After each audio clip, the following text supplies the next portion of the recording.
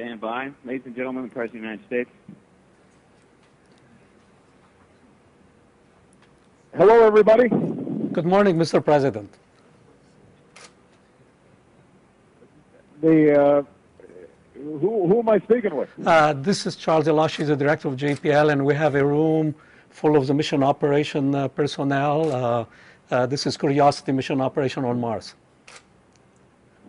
Well, it is great to talk to all of you, and I just want you to know that we could not be more excited about what you've been doing. Somebody asked me the other day whether you've already found Martians. I told them, you know, we have to give you a little bit of time, but we know you're all hard at work. You're getting some well-deserved rest after a successful landing, and I just wanted to call and say congratulations to the entire Mars Science Laboratory team and really all of JPL on last Monday's incredible success. You know, through your dedicated efforts, Curiosity stuck her landing and captured the attention and imagination of millions of people, not just across our country, but people all around the world, including Times Square. And, you know, what you did on Mars was incredibly impressive. Those 76 pyrotechnics going off in perfect succession. And the 500,000 lines of code working exactly the way you guys had ordered them. So, you know, it's really mind-boggling what you've been able to accomplish, and being able to get that whole landing sequence to work the way you did is a testimony to your team. So I especially want to congratulate Charles Elachi, the head of JPL, the entry, descent, and landing lead, Adam Stelzner, who helped devise the final step of this amazing descent, the sky crane system. What you've accomplished embodies the American spirit, and your passion and your commitment is making a difference. And your hard work is now paying dividends, because our expectations is that Curiosity is going to be telling us things that we did not know before, and laying the groundwork for an even more audacious undertaking in the future, and that's a human mission to the Red Planet. So I understand there's a special Mohawk guy that's working on the mission.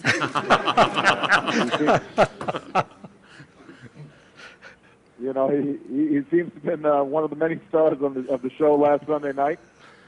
And, you know, I've in the past thought about getting a Mohawk myself. But, my team keeps on discouraging me. And now that he's received marriage proposals and thousands of new Twitter followers, I think that I'm going to go back to my team and see if it makes sense. But That's going to be the new fashion at JPL. It does sound like NASA's come a long way from the white shirt, black, dark rimmed glasses, and the pocket protector. You know, you guys are a little cooler than you used to be. But as all of you know, my administration's put a big focus on improving science and technology, engineering and math education. And this is the kind of thing that inspires kids across the country. You know, they're telling their moms and dads they want to be part of a Mars mission, maybe even the first person to walk on Mars. And that kind of inspiration's the byproduct of work of the sort that you guys have done. So not only do I want to congratulate the team, I want to call out a few of the leaders of the group, including Adam, but also Peter Theisinger, Richard Cook, John Grosinger, John Grunsfeld, and I'd like to congratulate and thank all of our international partners: Spain, Russia, Germany, France, Canada, Italy, Japan, Australia. All of them contributed, I know, to the instrumentation Curiosity landed on the Martian surface, and all the scientists who were part of the JPL team. So you guys have done an outstanding job. You made us all proud. You've made NASA proud. You guys are examples of American know-how and ingenuity, and it's really an amazing accomplishment. So we can't wait to start hearing back from Curiosity and finding out what's going on. We're fortunate to be part of a society that can reach beyond our planet and explore frontiers that were only imagined by our ancestors. So it's inspiring to all of us. I'm going to give you guys a personal commitment to protect these critical investments in science and technology. I thank you for devoting your lives to this cause, and if in fact you do make contact with Martians, please let me know right away, because I've got a lot of other things on my plate, but I suspect that that will go to the top of the list. Even if they're just microbes, it will be pretty exciting. Well, thank you, Mr. President, and on behalf of all of us at NASA, we thank you for taking the time to give us a call, and hopefully we inspire some of the millions of young people who were watching this landing. Thank you again. Well, you've already inspired us, but I know that the photographs that are going to start coming back are going to be remarkable and amazing, and again, you guys should be remarkably proud.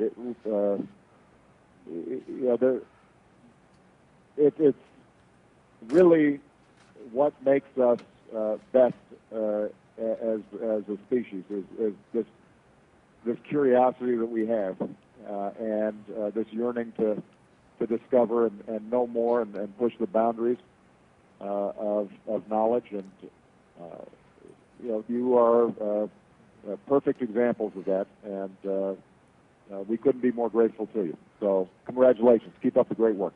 Thank you very much, and have a good day. Okay. Bye-bye, guys. Bye. Thank you.